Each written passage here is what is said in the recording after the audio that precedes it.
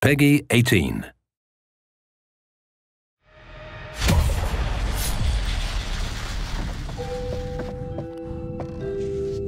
What are you worried about, Miss Always Be Camera Ready? You look amazing as usual. We love beautiful rooms, we love relationships, we love lovely environments, but we're here for the scares. Give me an idea of how scary this is going to get. I've been screaming a lot the last few days, and I think it's definitely scary and gruesome, and I wouldn't do it while having your back door open. That's all I would say. That makes sense. And ever so quickly, I do want to ask you about the screams, because I've found, not that I've tried to do pretend screams all that often, but you really need to be scared to get that proper scary high-pitched noise out, right? The actual scream sound. How do you do that on demand? Scared? Yeah. I don't know, I just do it. I just finished a horror film, and I was so scared all the time that any time my fella came into a room in our house, I was just screaming. So I think I have a kind of accessibility to fear. Maybe you do. Just off the back of one. It's me! Get in here! Talking about Kate a bit more, she's a presenter, she's kind of plucky, I hear. Have you ever done any presenting work yourself? God, no. Why not? What if it's a hidden talent? Oh, I really think it's not. No, I know it's not. I think I'd be probably asked to present a kind of local horticultural kind of leeks festival or something. Anything beyond that is not possible. But it's so wholesome, which is good. You know, you do it in your own I'm very realms. happy to present a leek festival, to be honest. Although, do I like leeks? I'll be there. Just let me know about the leek festival. I'm all over it. You want the usual intro stuff, Charlie? Please. Is Kate's face ready? Bitch, I'm always camera ready. Stop trying to make me like you. What would you say you're most excited about when it comes to players actually getting the game in their hands and sitting down with it and playing themselves? I guess what's been so fun for me is that having these genuine relationships which are complex and move up and down, and I guess for the player they get to choose which way they want these relationships to go in some way. So that is fun.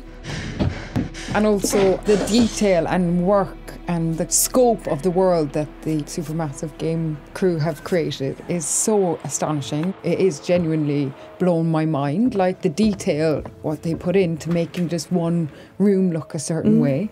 And there's loads of surprises as well, like you think the house is one thing and then you open another door and it's a completely different thing. So it's really exciting. Yeah, they're incredibly good at that. You know, really feeling like you're in that atmosphere that Yeah. is, you know, every particle is real and touchable and Totally. Right there. Yeah, very cool.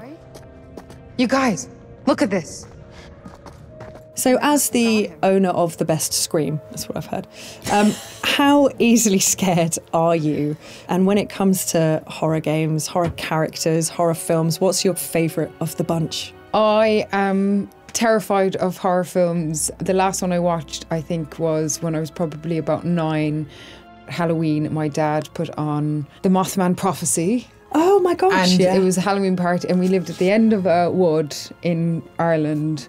And I was with all my mates, and he'd stopped the film halfway through, bundled us all into a car, drove us up to the wood and left us there, and then went back down and then ran up through the woods and scared the life out of us. So that's the last time I watched a horror film. I like your dad. He was preparing you for life with that. He was getting you ready for the roller coaster. I like that. Yeah. Kate, quit fucking around. What are you trying to do? Not die? Okay, we're going to head into quick fire. So, run away, stand and fight. Stand and fight for 5 minutes and then run away. Good choice. Hide or run? Run. Keep going. Run. Good shout. Would you explore on your own or in a group?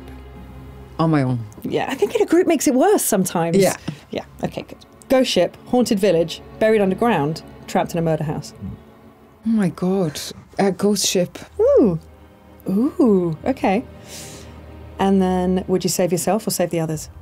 This is force majeure, isn't it? I would... I don't know, man. Like, we all want to say I'd save the others, but probably when you get to it, you'd want to save yourself as well. Of course. Self-preservation has to Let's just kick be in. honest here. And if anything horrible happens to them, then it's a situation of I had to make sure I was safe before I could get to them, and it was too late. It was a horrible, horrible I situation. can't answer that. Okay, finally, playing the hero, playing the villain. villain. Nice. Nice. I was hoping you'd end it there. Rot in hell, asshole! Jessie, thank you so much for taking the time to sit and talk with us and going through COVID tests and makeup and mocap and everything else that's to come. So thank you. And thank you for joining us. And make sure you're keeping an eye on all things Supermassive for more information on the upcoming next instalment of the Dark Pictures anthology. I take back all the times I called you bitch face. You're my fucking hero, Kate. I figured if I let you die, you'd haunt me. You're not wrong.